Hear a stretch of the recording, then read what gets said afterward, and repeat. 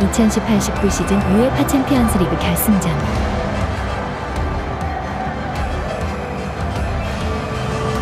우승팀을 가리는 마지막 경기를 치르기 위해 선수들이 포토라인으로 향하고 있습니다.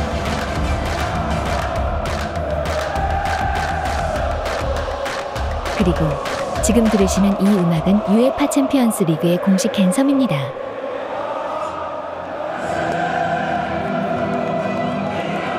이 앤섬은 매 UEFA 챔피언스 리그 경기 전에 스타디움 내에서 재생되며 TV 중계의 경우엔 경기의 시작과 끝에 재생됩니다.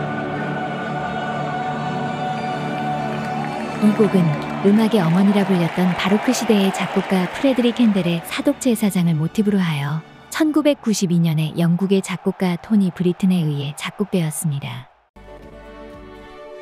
포레스텔라는 챔피언스 커버곡 인트로에 이 앤섬을 도입했고 청중 모두를 놀라게 하는 기가 막힌 화음을 만들어내 정말 4명이 부른 것인지 귀를 의심하게 만드는데요. 즉시 리액션 영상을 보고 싶으신 분들은 바로 이곳으로 넘어가셔도 괜찮아요. 전 정말 괜찮아요. 안녕하세요. 리액션 나이트입니다. 아라비안 나이트 아니고요.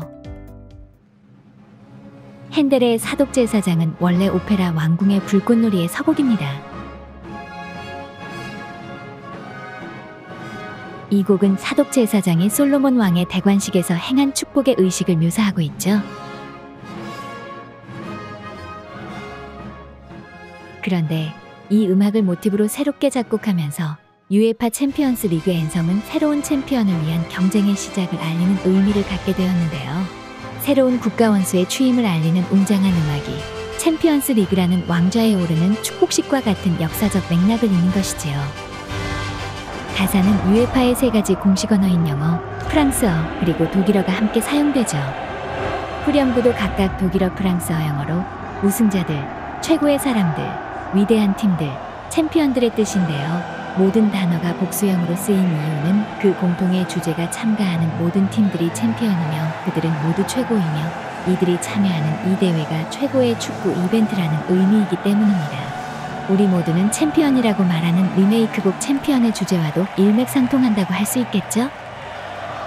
자, 그럼 이제 매쉬업 화면으로 편집한 포레스텔라의 챔피언스 리액션 영상 보시겠어요?